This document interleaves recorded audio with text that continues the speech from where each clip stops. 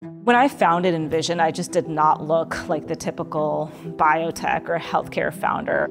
I'm a brown woman, I'm a woman of color, and I didn't have any one of the many higher degrees that they like, MBA, PhD, MD. So there I am with my little, bachelor's degree trying to go out and start a company. I sometimes just felt like I wasn't good enough. But even though there were so many opportunities to quit, I never gave up. An unexpected health scare motivated a young Bay Area entrepreneur to start her own company. A company that you started and eventually sold to Boston Scientific for $275 million. My name is Surbhi Sarna, and this is my backstory.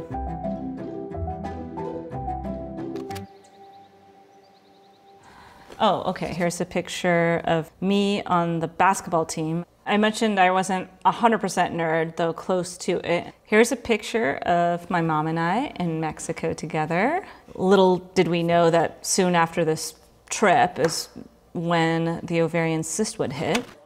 So I'm in high school, enjoying high school things, and I'm writing a paper in my bedroom when all of a sudden I feel such a sharp pain in my side that I can barely make it to my mom and say my side hurts before blacking out.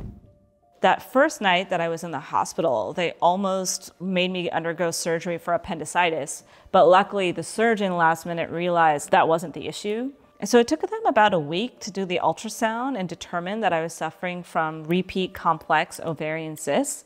What they couldn't tell me was whether or not those cysts were cancerous. An ultrasound only tells you that a mass exists.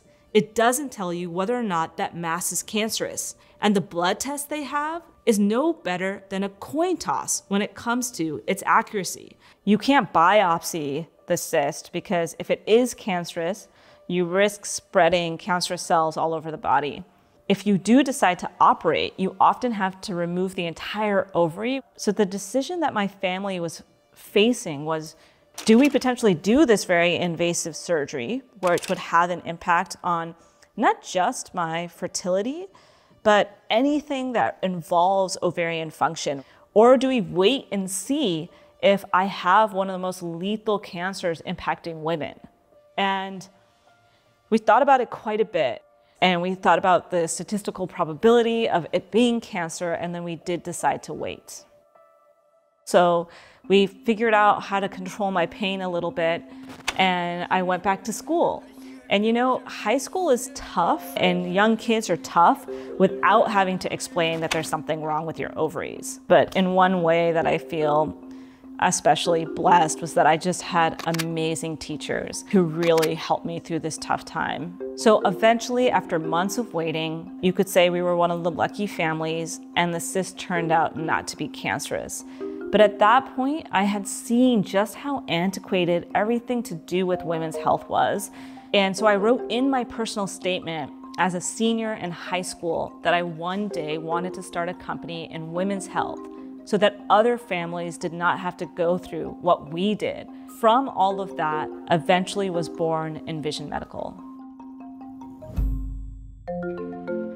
So I worked as an engineer, first at a large company called Abbott Vascular, and then for another smaller device startup. And I think at that moment, things were going well. I was actually enjoying my job. I was engaged to my best friend, now husband, but there was just something in me that did not feel satisfied. There was this energy that I couldn't contain. And so even though my original plan was to get a little bit more experience in industry, I jumped feet first into starting a company at 24. After going through what I did in high school with the health scare, I decided that I wanted to be part of the effort to find an early detection mechanism for ovarian cancer.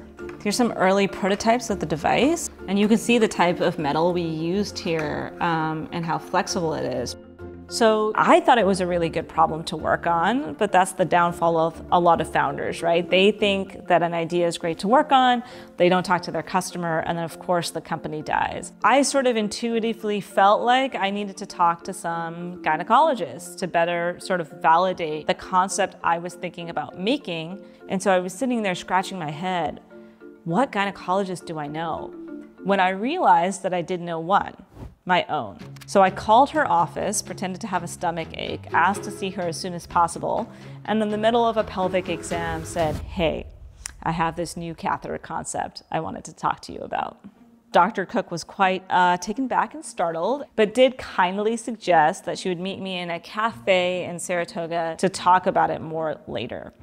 And after she did that, she liked the concept. She introduced me to another physician out at UC Davis and one at Stanford, so it really blossomed from there.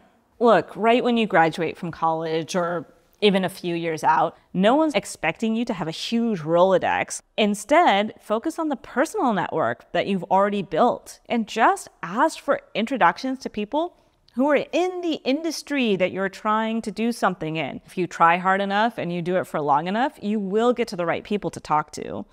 So after I had talked to Dr. Cook and she had introduced me to all these other physicians, I sort of sketched out a concept I thought might work, but in order to test it, I really needed a little bit of seed funding. Once I decided to fundraise, it was really, really tough. I was rejected at least 50 times by investors.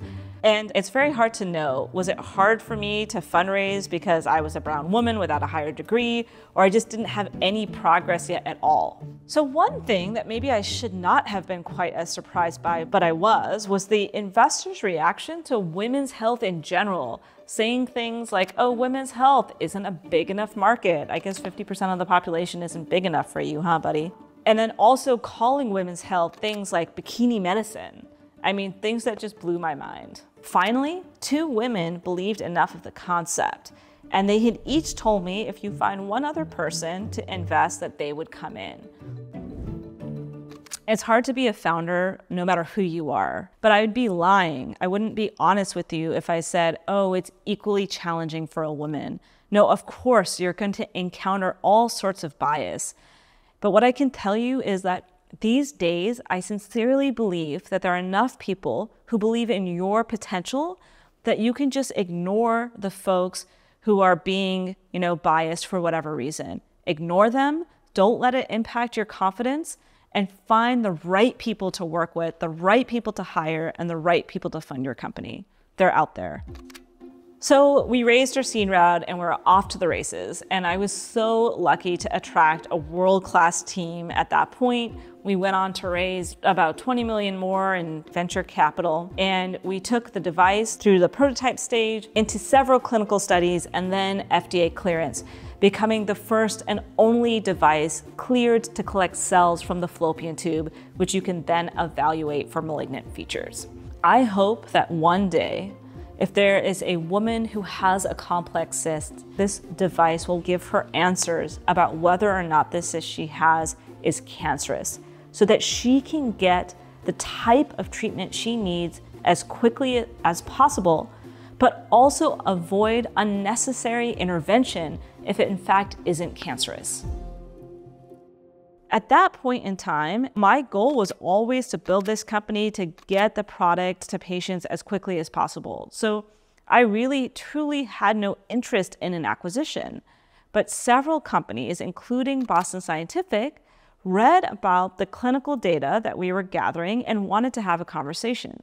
It was a normal day. I was working, I was on my laptop when I heard a chime of an email go off, and I opened it up, and there it was. It was an offer from Boston Scientific to buy the company for $275 million. And I cannot describe just the pure disbelief that I felt in that moment. Can you imagine just being rejected over and over again, struggling to raise any amount of money to push this life-saving device forward, and then all of a sudden having that much validation from a company that knows the industry so well? Eventually, we decided that we were going to take the offer from Boston Scientific. And what it all comes down to, years of work, years of dedication, is a piece of paper and a pen. So I remember having, my mom to one side of me, and my husband at the other, and I was holding my son on his first birthday when I leaned over and put my signature on that piece of paper to sell the company. Crazy. It still gives me goosebumps, and it's been like 6 years. I felt like at that moment, the future of the product was secure and that we were going to leave a meaningful mark on women's health. Right after I sold, I was introduced to Jared Friedman at YC, and we had this great conversation, and he was talking about how they wanted to have their very first YC healthcare and bio partner. He invited me to speak at an event in front of maybe 60 to 100 founders. It was the first time that I had relayed my story, and the energy in the room was electrifying. Talking to the founders after and realizing that everything I went through, all of the struggle, all of the failures, all the mistakes that I made, could actually be put in a productive place that I could help other people. It was just an opportunity that I couldn't say no to. It's all about thinking about what your strengths are, what the story looks like, what does your network look like. I am hoping that people apply to YC who are working on a real need. As long as you really know your stuff, I am not going to look at whether or not you have an MD or PhD and make my decision exclusively on that. I want to know that there's a big problem that needs solving and you are the founder to do it because no one believes in the solution as much as you do. Everything that's happened in my life has led me to this moment of being a group partner at YC. The amount of joy I feel when I help founders work through their most difficult problems so that they can get their incredible technologies to market faster. So we can have better, safer, cleaner agriculture, food to eat, or better medicines for cancer patients, or early detection of cancers. I cannot imagine anything more rewarding than that.